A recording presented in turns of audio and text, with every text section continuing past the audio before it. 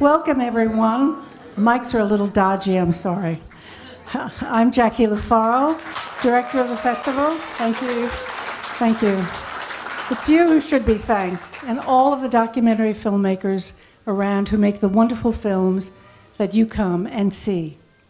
So we are here tonight. It's a very special night. It's our gala night where we honor one of the icons, legends, although she's with us still, in the world of documentary film, and that is Barbara Kopple.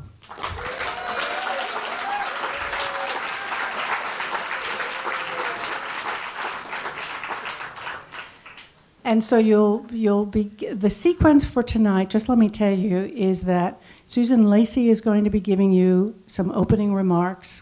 We're going to watch a trailer, the highlights of Barbara's films, 7 minutes, and then we're going right into Harlan County, USA.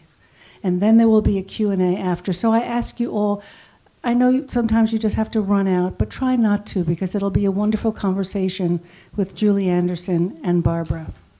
So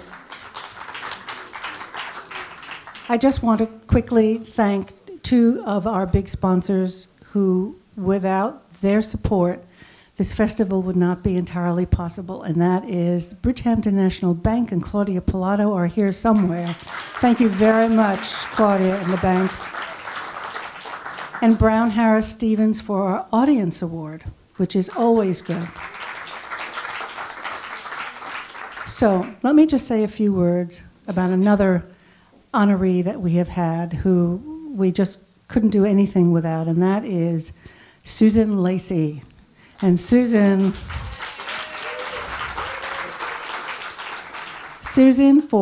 I'll just bring you up to date. For 27 years, you all know this. Susan was executive producer, creator of, and executive producer of American Masters, 200 documentary biographies, brilliant, all of them. And now Susan has launched her own ship, and she has her own company called Pentimento Productions. And she is making her own documentary film. She has a multi-film contract with HBO Documentaries, and we'll be doing lots of other things, so we'll keep track of Susan. So, Susan, that is your cue to come and say a few words about Barbara.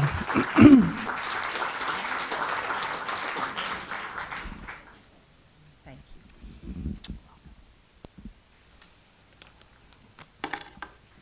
Thank you very much. It was 28 years and 215 films, but who's counting? I am so honored to have been asked to do this tonight about one of my favorite people. If one were to ask a random sampling of people on the street to name some documentary filmmakers, there are very few whose name would consistently be mentioned, if any. But if there were one, it would surely be Barbara Kopple. For nearly 4 decades, I'm sorry, Barbara. We are at that point. Barbara's body of work has provided a vital and socially progressive voice through an extraordinary range of work, proving that documentaries can not only be pure form of human expression, but an important part of world history. Barbara learned her craft from the ground up. First with the Maisels, Albert and David, doing every conceivable job, from sound recording to cutting tape to editing everything, before striking out on her own. And she hit home runs right out of the park from the very beginning, winning 2 Oscars in a row for Harlan County, USA, and The American Dream, both of which depicted with abiding sympathy the plight of ordinary people struggling with economic oppression and class strife in America. Both were uncompromising and courageous films, which transcended traditional narrative in every way by revealing how the political, resonates with the deeply personal. And Barbara was in the trenches with her subjects, earning their trust and their confidence, and carrying her own camera and sound recording equipment. Barbara was the first woman to win 2 Oscars for documentary filmmaking. And Harlan County is only the 2nd documentary to be placed in the United States National Registry of Film Treasures. That is an amazing thing.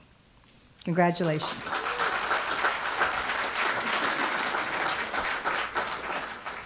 Since then, Barbara's clear but quiet politic has ranged from the dramatically powerful to the lighthearted and delightful. Her subjects range from portraits of Woody Allen, Mike Tyson, and George Steinbrenner to gun rights and gun control, to free speech and social justice, to drug addiction, women's human rights, no nukes, high school musicals, the Hamptons, Woodstock, the economy, the history of the Nation magazine, U.S. labor issues, and madness. Barbara has consistently dared to go where others don't. Her film on AIDS was the first film on this subject to appear on the Disney Channel. And she is one of the very few documentary filmmakers who has crossed over into features and episodic television with great success. At the heart of all of Barbara's films is the quest for the American dream. As a storyteller, and she is a great storyteller, she captures authentic human moments which place her films actually beyond category. Her films in her honors are way too numerous to mention, but they all have something in common. Barbara gives voice to the voiceless. She unearths complex human realities by telling a different side to the story than the one we thought we knew. She is loyal to reality and not an agenda. So, Barbara, the Hamptons Take Two Festival is honored to be honoring you tonight, and I am honored to be your friend. Thank you for your films, which are a testament to human dignity and the heroic spirit of resistance. You have given us the magic of the truth and a discourse that cuts through historical time to help us understand where we are today and why. And that is quite an achievement. Congratulations.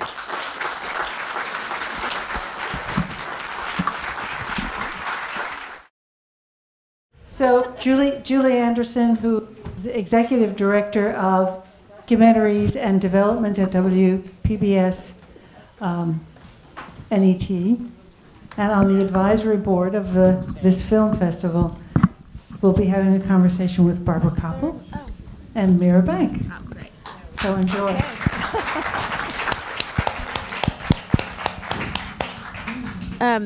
Is this on? Can you hear me? Yes, you can. Okay, thank you. Barbara, it's amazing to watch this film again. And Mira, we just met tonight, but it's amazing. Must have been great memories looking back at the making of this film. So, I mean, Barbara is such an accomplished filmmaker. The visuals that you see in these films are extraordinary. Barbara, can you just talk to us a little bit? Oh my God. Take your gum out. The scenes that you got are so personal, so close up, so amazing. How did you earn the respect of the minors? That they're very private people. They're not used to people from outsiders coming into their lives, and this is a life and death situation for them. And here you are, this outsider person who's come into their life. How did you earn enough respect from them and trust so that you were allowed to get this kind of scenes and emotion? Well, it wasn't easy.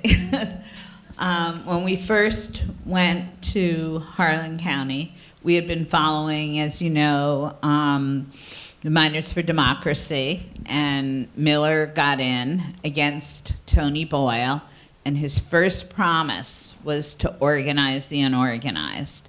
And so we wanted to see if he would keep his promise. So the first place that we went to was Harlan County.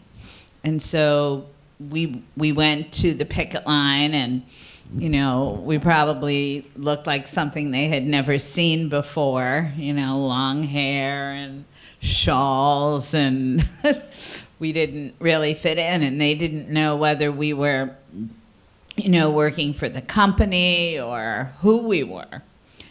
And so they said, okay, you can be on the picket line tomorrow morning at 5:30 a.m. And we said, great. So we went up Pine Mountain, and there was a little motel there, and we stayed there, and then at 4:30 in the morning we started coming down the mountain. It was really wet and slippery. There were no guardrails, and another car sort of passed us by, and we flipped over. And we promised we would be on the picket line. We were all okay. There were 3 of us, and we just took the gear out, and we walked all the way to the picket line. And they just let us into their hearts and homes after that, because news travels fast. You know, when they first started talking to us and they didn't trust us, they wouldn't even give us their right names. They told us they were Martha Washington and Florence Nightingale and things like that. You know, but that's how it started. Yeah, I mean, it's just amazing. Where did you stay? Did you stay in that hotel? Did you end up staying with some of the miners? Well, both. At the very beginning, we stayed at the motel. And then when things started heating up, we stayed with the miners so that they could protect us. Because I was told that if I was ever caught alone at night, I'd be killed. So I was not going to be caught alone at night. So, and also the first sort of week I was there at the motel, one of the organizers, Houston Elmore, called me in, and he opened this suitcase, and there were all these guns. And he said, okay, well, you have to pick one. And I grew up in Scarsdale, New York. That was the furthest thing from my mind, was to pick up a gun, but I saw a tiny little pink gun. So I took that one, but of course I never used it. But I did learn later on in the struggle how to use .357 Magnums and high-powered rifles that you'd sort of put on your shoulder, and you know, you get very bruised from them. Well, clearly things heated up over the course of time. There's the first scene where the mine guy comes out, and you have that shot of, and you somehow got around him to behind him, and you could see the gun poking out of his pocket, even though he's just keeping his hand there. And then as we go forward through time, then there are the shots, and I assume that's 5 in the morning when these shots rang out. It's very, very dark, and you're there with your camera, and the camera looks like someone bumped into it somehow. Or was there, what was the fear factor for you? How often did you feel like you were in danger? And did you feel like the miners were protecting you? Because you know, you're putting yourself out there too. Well, I was very young, so, you know, when you're young, you think you're invincible and nothing's going to happen to you. But, yeah, it was pretty scary when they started shooting machine guns at us with tracer bullets that lit up the mountainside. And I sort of felt in charge because I had brought the cameraman who was Hart Perry, and Ann Lewis, who was doing, you know, the assistant camera at that time, with me. And I felt, okay, I have to protect them. So when they started coming across the bridge, I had my Nagra on because I did sound from here to here, and, you know, a fishpole with a mic, and walked forward, and they started kicking me and everything, but it didn't hurt because I had all this protection on me. But, you know, they knocked the camera out of Hart's hand, and Hart, you know, had some bad things happen. But it was okay. And I was so mad, I started swinging with my microphone at them. You were mad, not scared. Well, I was scared, but I was mad, you know, that anybody would hurt us. Yeah. So, Mira, I'd like to ask you a question. Enough about me. When did you come into the project, and what did you see? And also, you had somebody who is very close to you right inside the United Mine Workers, your brother, Rick Banks, who didn't want us there at all, right? So maybe you could talk about it's your interesting role. Yeah, no, well, I was just an adjunct to the project, really, but my memory of this period was my brother had been, he was a lawyer with Vista, and then got involved with the Miners for Democracy project and came on as the counsel to Arnold Miller. So he was involved in, and he was very close to the Yablonsky family. And I remember, you know, this period, what I remember about it was the degree of violence involved, because he was with and around the Yablonskys when Jock was killed. And then when they were organizing to get Arnold elected, there were many death threats for those people. And Bernie Aronson, I went to high school with. I mean, Barbara grew up in Scarsdale. I grew up in Rye. Everybody wound up in the coal fields in I didn't know West you went to Virginia. high school with Bernie. Yeah. So, you know, my sense of it was that it was it was kind of a life commitment that people were making. It was kind of commitment that certainly Barbara was making, and Hart as filmmakers. And in my brother's case, you know, stayed with the union movement his entire working life, and eventually wound up as the director of collective bargaining for the AFL-CIO, and left that a little while ago. But that period of time, people felt they were doing something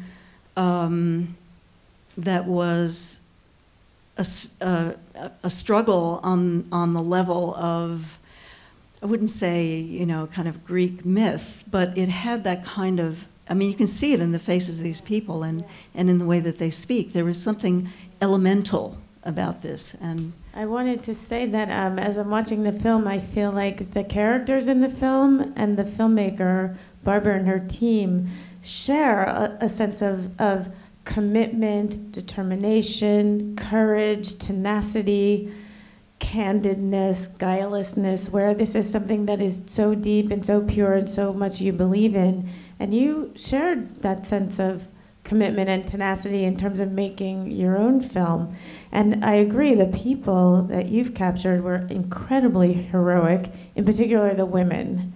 So I want to talk a little bit about the women. And Lois, do you think that were the women instrumental in helping the strike survive and succeed ultimately? Oh, I think the women were totally instrumental. I mean, they weren't afraid of anything. For years, they had watched their husbands go down in their mind and, you know, the roof falling on them or coming back with black lung and, you know, or just not feeling good and not getting wages. And this was their time and their moment to really do something to change things. And Lois Scott, for me, I mean, we really clicked. We really adored each other. And she was, for me, a role model. I mean, I never saw anyone who was so clear and so precise and so unafraid to do things. Yes, I think you and she share a lot of the same qualities. She's certainly amazing on screen, and you're amazing to have captured what we see on screen. So bravo to all the women who are out there battling for things and a lot of courage is being exhibited there. You know, another comment about just the fact that you got so much access is you're the kind of filmmaker you're not a back of the room not wanting to make your presence felt. Your camera is always close up. It's always right in the middle of the heart of the scene. And I was wondering if you could just talk a little bit about how you do that. You know, you're always right there. There's lots of incredible close-ups here. The characters are clearly somehow not noticing that you're there, and yet you're there to capture. How do you do that? Well, Hart, who is one of the main camera people, and also another cameraman named Kevin Keating, was another. And I did the sound, and I used the use of wireless mics at that time. Way back then, they were a lot bigger. But I could always hear everything that was going on. And so, you know, we would be pointed in the right direction all the time of where there was a crisis or where there was friction. And getting into the jail, for example, I mean, all you had to do is I had Hart's battery belt, and I just sort of smiled and winked at the jailer, seriously. And we just walked right in, and we got free range to do what we wanted. In the courtroom, you know, they kept us out. We opened the door from afar, but I had wired, you know, a lot of the female characters. And, you know, one of them stood up and said laws aren't made for the working people in this country. So, Betsy Lou Cornett. So you were somehow new to wire up her amongst all the other women. Yeah, and at Duke Power, they thought they were so smart because they said, okay, only camera sound can be in. And I had already... The stockholders meeting? The stockholders meeting, and I had already wired up about 3 or 4 people. So I said, oh, okay, camera can be in. And I was out in the hall regulating the sound, so. That is amazing. And these techniques, I mean, to me, this film is not dated in any way, shape, or form. I still feel like it's such a fresh and insider look at the struggle of working people in this country, and that hasn't ended. And in addition, we have at the end of towards the end of the film, and I heard everybody in the audience sort of gasp for a second, is the story of the guy who was shot, Lawrence, who was shot. Lawrence Jones. And there was never an indictment filed against the shooter. Unbelievable. I'd forgotten. Can you just share that story? Well, the part of it I know, and I don't know if you know more from your brother, but no. I don't. There's a lot that came back to me, but I didn't recall that. It was absolutely shocking. But I thought what Bernie had to say about it was, as you say, as fresh as today. You know, it's exactly the same issue. If it had been the other way around, that indictment would have been served in, you know, a New York minute. And the fullest amount of the law. Yeah. Yes. Well, they dressed up Lawrence Jones in a state trooper's outfit and took him out and saved him. Unbelievable. So, I know. So in the end, the contract was signed. Some of the workers were not so happy with it. Some of them were okay with it. Was it kind of a bittersweet victory for everybody? You mean the very end contract? Yeah. I think it was bittersweet. The young people got what they wanted, but I think it was very bittersweet for the older people who didn't get enough of what they wanted, and they just had to keep working and struggling even though they could retire. Talking about the music in this film. Yeah, I wanted to talk about the music. It's amazing because it's none of it's scored music. It's all music that you recorded. And Mira, you were in the edit room. You were probably working with some of it. Tell us about that. I mean, I haven't seen a film like this that's really just natural music. And how did you find out about all these amazing songs? Well, the first attempt I made was Hazel Dickens. I went up to her. She was at the Smithsonian. Which one is Hazel? She's a cappella. Yeah. Oh, Death? In the beginning or on the... No, that's not Oh, Death. Which one is it? Do you mean at the meeting? They'll Never Keep Us Down, and all the female voices that you heard, except for Sarah Gunnings and except for Phyllis Boyens and Nimrod Workman, were Hazel Dickens. And I went and I asked her if she would come, and I said, I'm using a lot of your songs.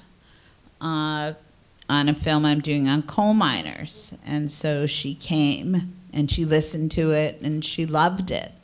And then there was another guy, David Morris, and I went to visit him and I said, I'd like to use some of your songs too, you know, Dark as a Dungeon and some of the other ones, the Mannington Mine explosion and some of the others.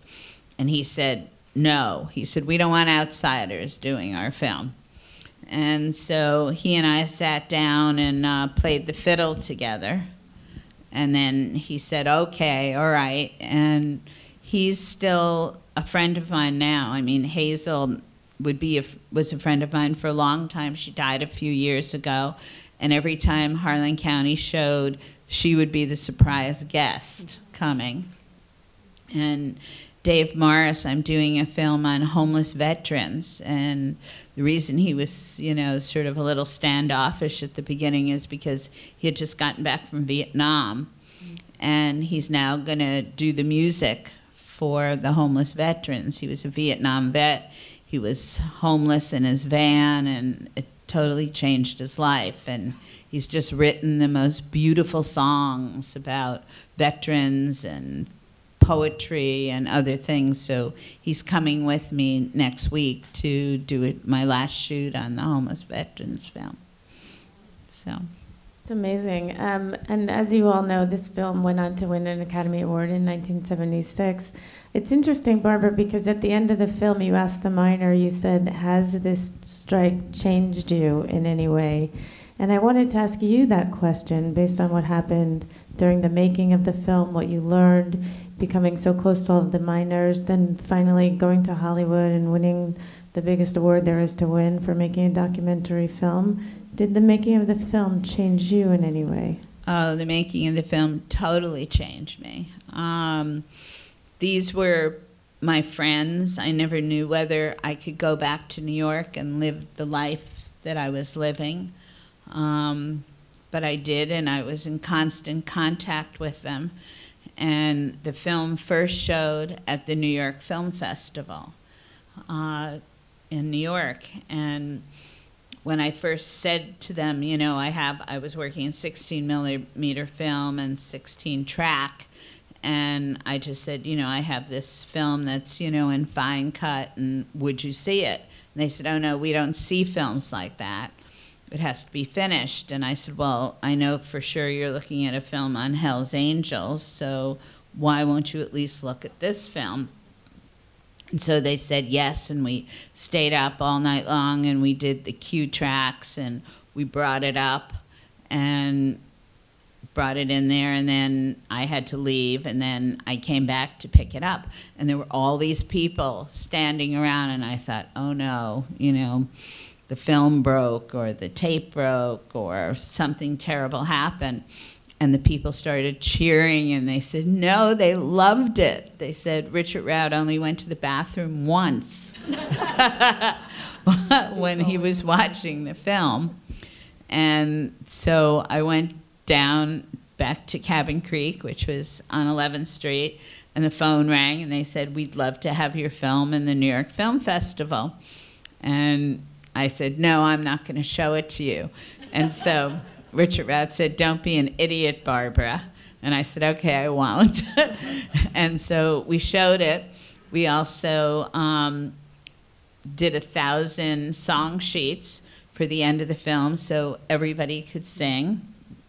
And the miners' wives came, which was really wonderful. And Lois Scott, who had just been made the head of the Black Lung Association. She also, if she lifted her arm, she had, you know, a tag because she had bought herself a new dress, and she didn't take the tag off. And so during the film, she finally said, at the end, she said, we need to raise money for this film. And there we are at Lincoln Center. And she said, so could anybody give us a contribution? So people were throwing $5 and $10 and $20 bills on the stage, and I was so embarrassed. I was like on the side, And she just yelled, not realizing she had a wireless mic on. And she just said, "Barbara, you stop that. And you take that money and you stuff it in your bra. We need it." So. That's amazing. Don't you love? I love Lois. She's incredible. So I do think it would be interesting to just get some questions. Well, I wanted to just talk about the Academy Award. Okay, too, let's talk about the Academy Award.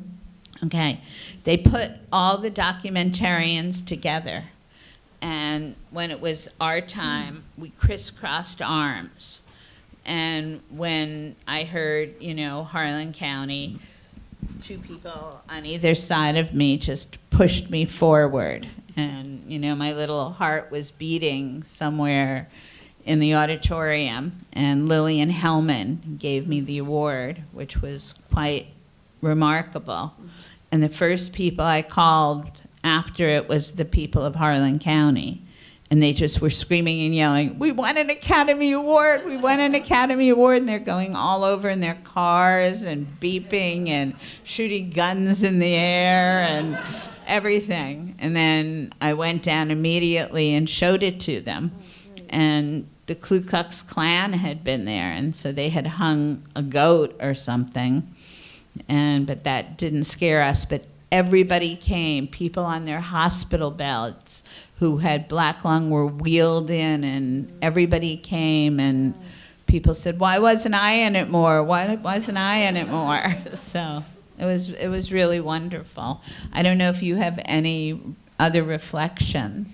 You know, just very briefly, that there's so much credit due to Nancy Baker, the genius film editor who went on to edit many other wonderful films, including Born into Brothels, which won, I think, or was nominated, and Mary Lamson. And one of the things that does come back to anyone who was working then, and Barbara and I are also veterans of the Maisels, and Laura Hayes, were these films that would come in with hundreds and hundreds of hours of material, and this was before digital editing. So there was a kind of a pilgrimage process that everybody was on for a long, long, long time together because of the way these films were made. And people like Nancy and Laura and Mary were just geniuses at you know, with the filmmaker, finding a way to tell a story this powerful, and also it's riveting, it's entertaining. And I think that was a product really of that era. And many of us were sort of editor filmmakers or DP filmmakers, or, you know, wore many, many, many hats. And that's why these kinds of films got made, I think. No, that's so true. Our first cut was 8 hours. So. Yeah. I did want to ask you about the opening scene, because I think the opening scene is so breathtaking, where the camera goes into the mine with the miners. And, you know, in today's vernacular, we would say it was embedded with the miners. But really, it's such the first 2 minutes, you learn so much, and you see it from this viewpoint that's incredible. You've never seen it really like that before. So can you just talk about how that opening scene was shot? Absolutely. It was Hart and I, and we went to this mine. It wasn't the one that was on strike. It was up the road a little bit, and we told them we were geology students. We did. And so it was a family-owned mine, and so the guy let us in, and he let us get up close and personal, and it was amazing for us. I mean, it was low coal, and so we were like dragging ourselves, you know. Hart was dragging the camera, and I was dragging the Nagra behind me, and it was just quite amazing to see all the equipment, see how they live and they breathe and they eat and they work in that coal mine.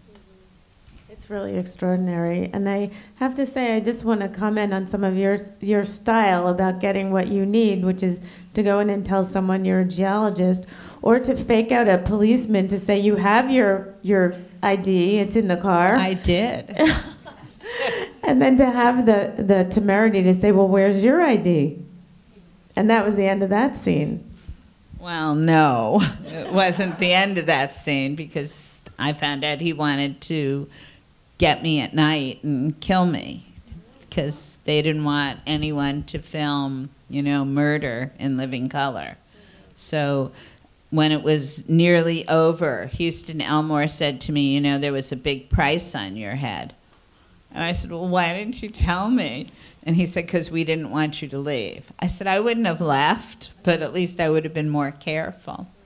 But you felt that the miners were really protecting you most of the time. Oh, yeah, we lived with them. They fed us. They took care of us. Yes. And, you know, many of them remained friends for many, many years. When Sudie Crusenberry died, she's the one with the long hair, and she said, I'm not after a man, I'm after a contract. Yeah. Her daughters all called me to do her eulogy, you know, which I did. So they were very much a part of my life for a long time. Right, that's certainly understandable. I can take a couple of questions. I think we have a few minutes. How did they survive not getting any money for all that time? Well, they got strike benefits. It wasn't very much. It was $100, I think, a week or a month, I'm not sure. And also food was constantly brought in for them. So. And the strike went on for 10 months? Yeah. Hello, Barbara. Yes. Hi. Hi. Your creativity is all over the film, but the thing that shocked me the most was the crawl at the end. All of those organizations and all of those people that you had to round up to support you, that takes another whole kind of set of skills. How did you learn that? Well, I learned that there was this organization, and this was early, this was the 70s, that if you were nonprofit, tax exempt, there was something called foundations that might give you money. And mostly they didn't. Mostly they would say, you know, if you ask for us for money for trees, they won't hurt anybody. So it was very, very difficult. If you notice their names, my mother, my father, my brother, instead of getting any, you know, birthday presents or any other presents, different people would give us little bits of money or short ends of film. I mean, it was a struggle. And then also the churches would come in. And there were two people who were constantly working on it, and that was Esther Cassidy and Peter Miller. So we had them working and trying to figure out where we could get $1 in. And lots of times people would surprise us and, you know, send us $10,000, and we'd be jumping up and down because that was, you know, a huge amount of money to keep going. So. And despite your phenomenal career, it's still a struggle. Yes, I'm still trying to raise money. So Jackie, one more, two more questions, one more? It's late. Okay, one more. Okay. You talked about using the Nagra and doing work. Over the years, obviously all the gear has changed. Does that change the way you make films now? Well, I don't do the sound anymore. Well, I mean, just in general, there's obviously a different crew, there's what they use to make them. Yes, I mean, my nephew does sound, and I use a particular, you know, DP a lot of the time when he's available. And there's also people in this room who I would love more than anything to work with again, like Don Lenzer and other people, wherever Don is, so. And the smaller cameras, Barbara, I'm Huh? sure the smaller cameras, does that make a difference for you? Well, I'm a 16 millimeter girl, but we use the smaller cameras. We don't do that anymore, so. I loved that. Yes. I loved using film. I don't know. Don, do you miss film? Probably not. Okay. Most DPs don't because it's too heavy, right? And then you have to change it. Barbara, with the profile of the media today, do you feel this film could be made today? Yes. I do. I think it could be made today. I mean, look at the other films that people are making. I mean, I'm doing this film on homeless veterans, and they just want to pour their hearts out. They just want to talk about, you know, what they went through. Most of them still have post-traumatic stress syndrome. Sometimes when we look for them, they're off the grid and we can't find them. And I think people want to tell their stories, because if you're in the dark, nobody will ever know what's happening to you. So I think, yes, I think this film could be made again, but I hope it won't.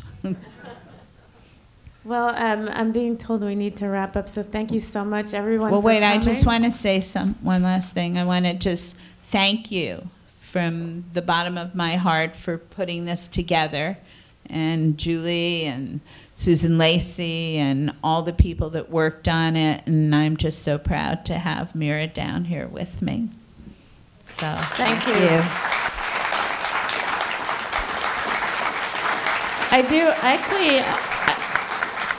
I just want to say one more thing about Barbara, which is yesterday she was in LA giving an award to Robert Redford. She was asked to present an award to him. She took the red eye, came back to New York just this morning to be here for us tonight. So Barbara, thank you for being here.